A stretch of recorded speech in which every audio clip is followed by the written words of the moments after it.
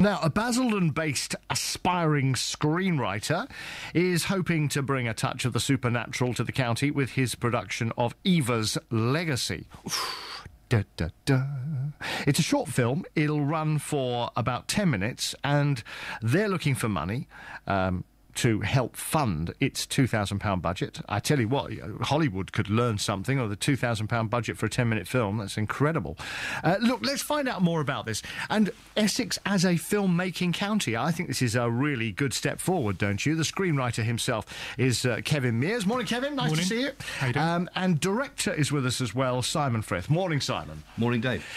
Kevin, to start with, tell us about Eva's Legacy. Yeah, it's about a lady called Eva, funnily enough. Really? Yeah. Has she got a legacy? Yeah, and then some. Oh, right. She decides to give her house away to a children's charity. She lives in a big house in the countryside and decides to give it away. And a local news crew arrive to do a good news story about the house and about her legacy. But instead they uncover a dark secret from her past. So there's a supernatural side of things, and yeah, it develops from there, really. Right, and how are you going to do a film in 10 minutes?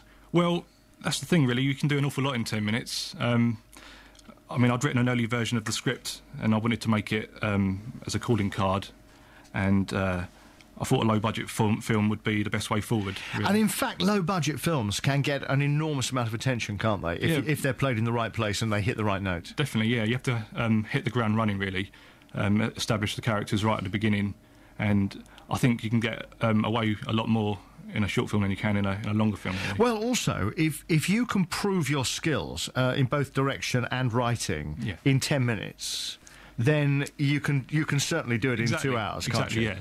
I mean, like I said, I wanted this to be almost like a calling card for the industry, really, to get my name out there. No. And I think if I can hit the ground running with this in 10 minutes, then hopefully I can get some longer work in the future. So how do you become a screenwriter, for heaven's sake? Well, it's something I've always liked doing, really. I've been writing more professionally for the last couple of years, and last year I was shortlisted for something called the BBC Writers' Prize. Really, were you? Yeah. And that's fantastic. That was last year, and that got it boosted my confidence, first of all.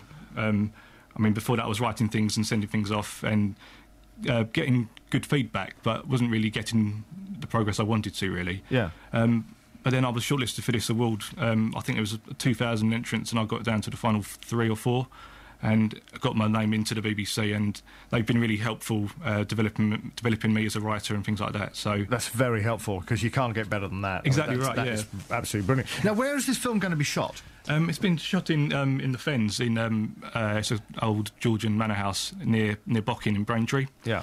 And it's absolutely perfect for the film. We actually ended up developing the script around the location because it's just perfect, really. So right, it's like a Georgian manor house, and it's an event. I've done lots of events there over the years because they've got a big marquee at the back, haven't they? That's right. Yeah, it's a wedding venue first and foremost, I think. So yes. So you're using that. Yeah. And Simon, from the director's point of view, how difficult to work on a short film like this? It's quite a challenge. I mean, you mentioned the budget at the front end there, that is quite challenging. We're giving up our time for free, so we're looking at this as an opportunity, to sort of help promote Essex film and also promote local talent. Yeah. And not just the writing talent, but we've got a great cast as well, most of whom are coming from the county, and it's a way of pulling it together. And I think the challenges are there, but we'll make it work. Right. And are you using professional actors or amateur actors? Professional actors. David Streams is our lead male. He's worked in a whole plethora of things across television, BBC, stage work, and he's a great asset, really. Yeah. Elizabeth Twells is a relatively young but super talented young lady, and pleasure to work with her. So, right. And how long would it take to actually put this film together, to get 10 minutes of film? So far, we had a hell of a lot of, if I can say that on radio. I think you just have. A lot of time in pre-production. So we've been working on storyboards and planning it all through. We've got 2 days allotted to actually shoot the whole thing. That's all our budget will allow. So it's quite a challenge to pull it off in that time. And don't tell me it's next Monday and Tuesday, and you're on the route of the Tour de France, so therefore can't get to the venue to film it. Is that right? Well, there's a challenge. I only found that out listening to the James Wells show yesterday morning, and that's the first I'd heard of it. I live in Essex, but right down the bottom end in Southend, and hadn't been any awareness of this at all. So we've now got to work out. It won't affect you. It won't seriously affect you, will it? Well, I'm hoping it's just a case of people coming from the west of the county trying to get. It might end up being a 2-minute film after this. Yeah. So we'll sort of see how it goes on. I'm sure we can get around it. The Monday, actually, when it's happening, is our preparation day and rehearsal day, so it's less critical. Right. So, okay. But you are going to have to be there very early, you know. Yeah. Yes. 8 o'clock. Yeah. I was joking. I didn't think it would actually have that effect. Right. When are you hoping this is going to be finished, Kevin? We think autumn time. I think really. I think because of the pre-production work we've done, we think that once we've shot the thing, we'll be able to go straight into post-production almost immediately. So October-ish. And then what are you going to do with it? That's the most important thing. Yeah, we're going to enter it into as many festivals as possible. Really, hopefully win some awards along the way and really get our name out there. We think it's a really well-established film. It's a little bit different. We don't like calling it a horror film. It's more of a supernatural drama. Right. I think horror conjures up these ideas of, super jumpy moments, things like that. And ours is more of a character piece. The tension develops. And will we be able to see it? Oh, yes, it'll be online. We'll put it on YouTube. It's going to be on our website, which is evaslegacy.com. We'll be promoting it a lot on social media like Facebook and Twitter as well. Yeah. So it'll be available to everyone.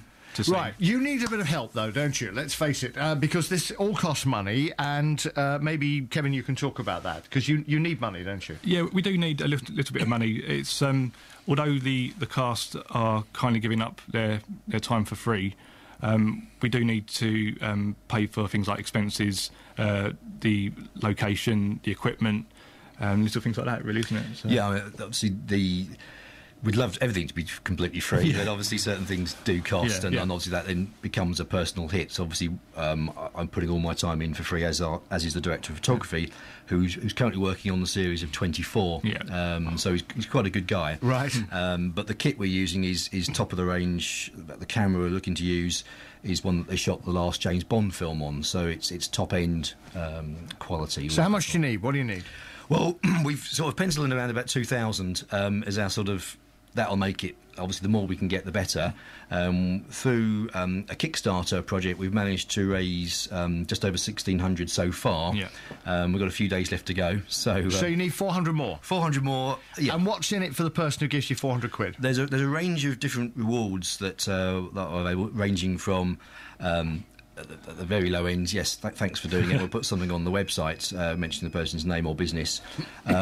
Right the way through to an executive producer title, visit to the set, and that sort of thing. Right. Okay. So that's for £400. That's if someone put in £500, that gets that. And I'll say the more we get, the better. I mean, if we got 3,000, it'll be perfect. I mean, as you rightly said at the front end, Hollywood micro budgets start at 100,000 or so we're doing it a micro budget, really. So but yes, I mean, it's sort of opportunity for a business, maybe. Okay, so if anybody's listening at the moment who would like to put some money into it, a great opportunity for a business in Essex to be part of a film from Essex. Yes, we've got one business so far that's put in £1,000, which is great. And I can't say their name, presumably on the radio, but...